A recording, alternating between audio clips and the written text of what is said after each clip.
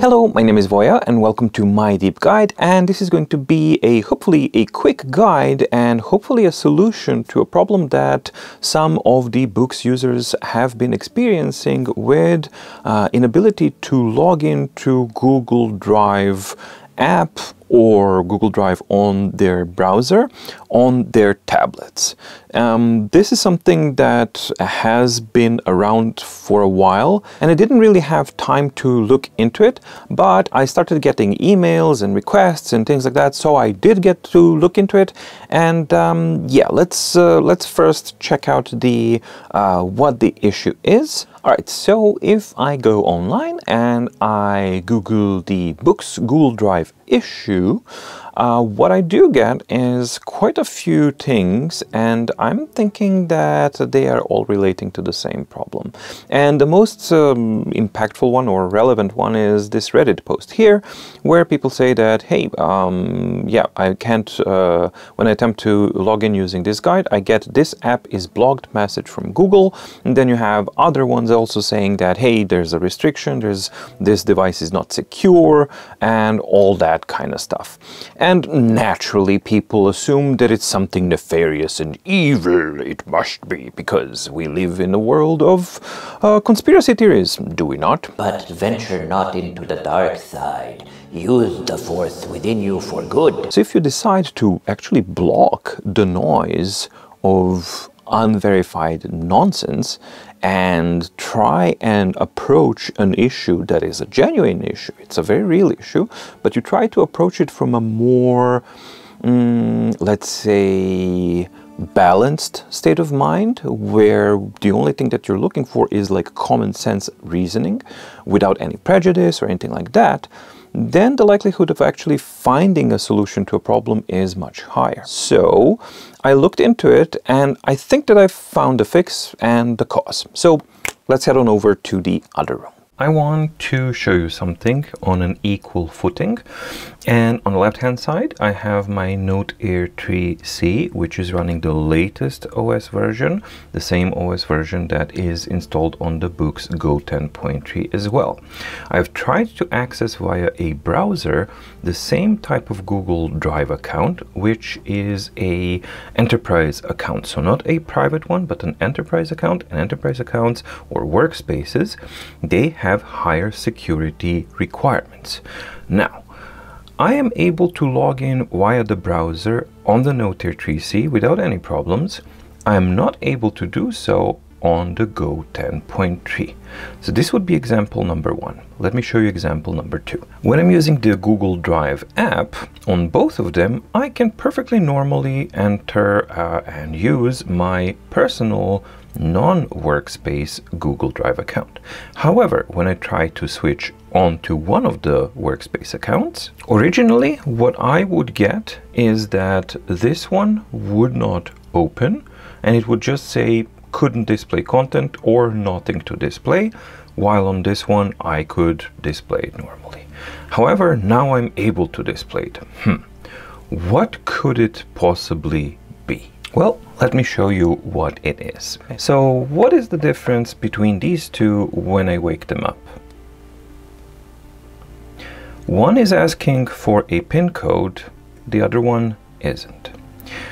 Google 10.3, I've never set the PIN code on it, and when I didn't have a set PIN code on it or any kind of security thing, Google Drive determined that the device is not secure. This one, on the other hand, because it does have both a fingerprint and a PIN code, never had that problem.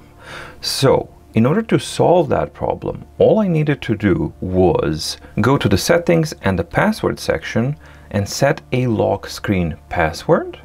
Then you restart. So let's do this. Okay, I'm gonna set the password. Let's do a Nokia one. So 111, right?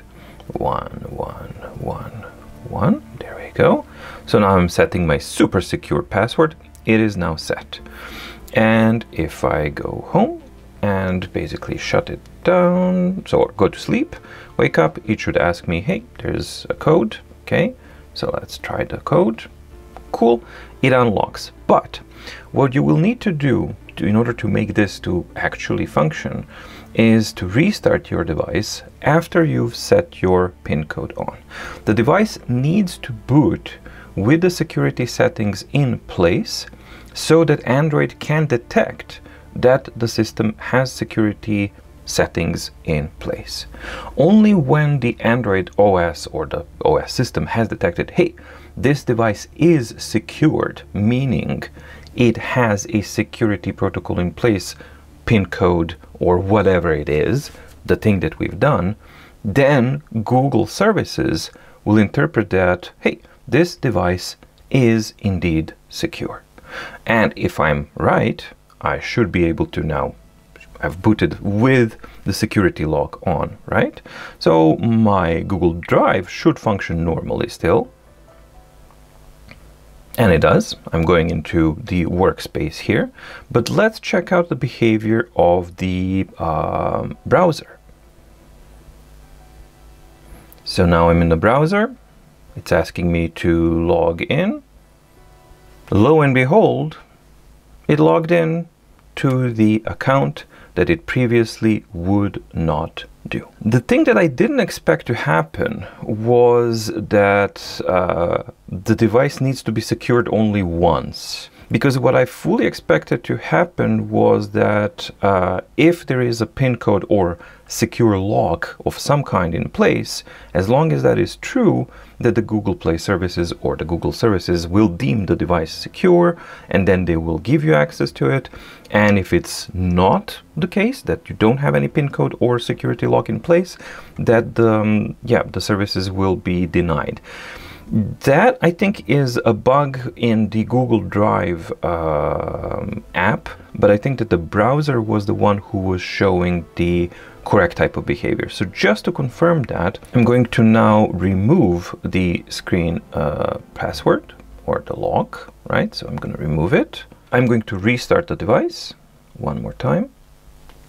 All right, now we've booted up without the screen lock in place. And now I want to see if the behavior of Google Drive, security-based behavior, is dependent on the current state of the pin lock, or just if it was ever pin locked when you first logged into your account and if it deemed that the device is actually secure. So here, yes, we have access to the workspace, but do we have access to the workspace now in a browser?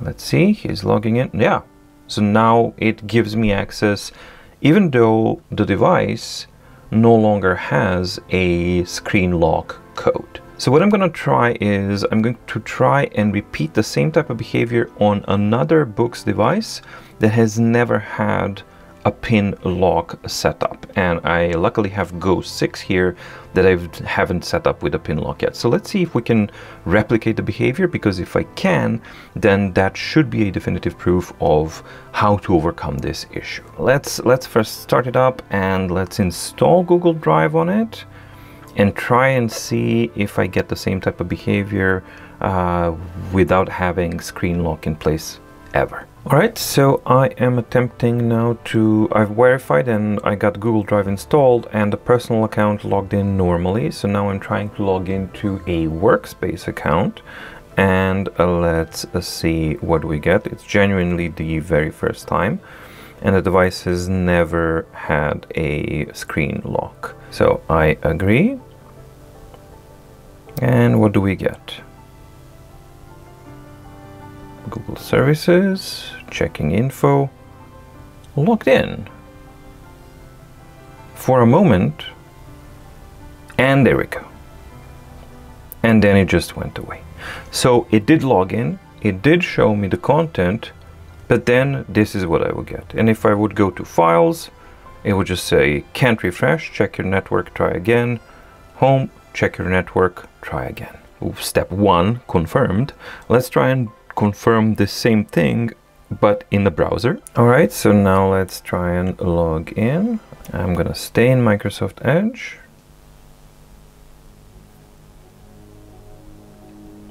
And weirdly, this actually now worked here, even though I didn't have the secure connection here. So there's something really, really weird going on. So I could confirm the behavior on the app, but not in the browser. Okay, so let's see if we can figure out and help the app, the Google Drive app, actually work by introducing the screen lock settings, rebooting it, and then trying again. So let's add the same uber secure password, 11111. Let's confirm that. Oh no, 1111. Let's reboot the device. All right, rebooted, so it's asking a password lock. And this should tell Android, hey, this is a secure device. And the Google Play Store should say also, hey, this is a secure device because it has this impenetrable pin lock, which is absolutely the pinnacle of security that we can have in 2024. So if I now go to apps, Google Drive should say, yeah, nobody's going to crack that one. So you're good to go. And I am. Cool. All right, so this, and I should have files. Yep. All right, so that confirms it, that definitively it's the screen lock thing. I just want to do one final thing, which is remove the screen lock, reboot, and then see if I can still get the Google Drive to consider that this device is secured. Oh no, which one was it? 1111. Reboot. Good Lord, Go 6 is slow. It's... how can it be that slow? Wee! I'm like a swan. Boopity-doo. I want to be like this elephant. Oh no, he's gone. Alright, so we booted up without the screen lock. If I go to apps and go to my Google Drive, what do we get? What do we get? What do we get? Except long waiting times, because Go 6 apparently is... There we go. And will you retain the display? Will I be able to move stuff around? Seems to be working. It seems to be that it appears only on the devices that have never had any kind of security lock in place set at any time. My suspicion is, as I've said, that the device needs to boot up with security lock in place, so that the Google Play Store, or more importantly Google Play Services, can make that determination and can classify the device as a secure one. I don't know if that is absolutely correct or not, but that's what seems to be the case. But what I can see is that I can definitively replicate the behavior on all of the devices, and I get expected type of behavior on all of the devices that way. Well, okay, hopefully this is something that you can reproduce as well on your end, and most importantly, hopefully this is something that you can use to solve the issue that you have been experiencing, if this is what you have been experiencing. My suspicion is that if you've had other synchronization, login issues, and other things, not just via the app, but also via other apps and things like that, maybe this is something that would resolve that problem on that end as well, because it seems to be a unified kind of thing that basically just flips a flag in the system for Google Play to understand and characterize the device as secure from that moment, once it determines, hey, it has a secure lock. I hope that you get to fix your issues, and I hope that you found the video informative and or useful. If you did, please like the video, please subscribe to the channel, and also do check out mydeepguide.com/shop, where you can find My Daily Organizer and My Deep Guide Meeting Planner, both of which are hyperlinked PDF files that help you organize all of your personal or professional organizing need, be it on a yearly, quarterly, monthly, weekly, daily basis for My Daily Organizer or MDO, or for your meeting planning needs, as in the case of the MMP or mydeepguide meeting planner. Purchasing of these products directly helps support my work and the independence of mydeepguide. You can find more information in the hyperlink playlist for both of these products in the description below to see if these are products for you or not, or if you just want to support the work that I do, then you can do that way as well. Thank you so much for watching. Stay safe, stay healthy, and see you in the next video. Bye!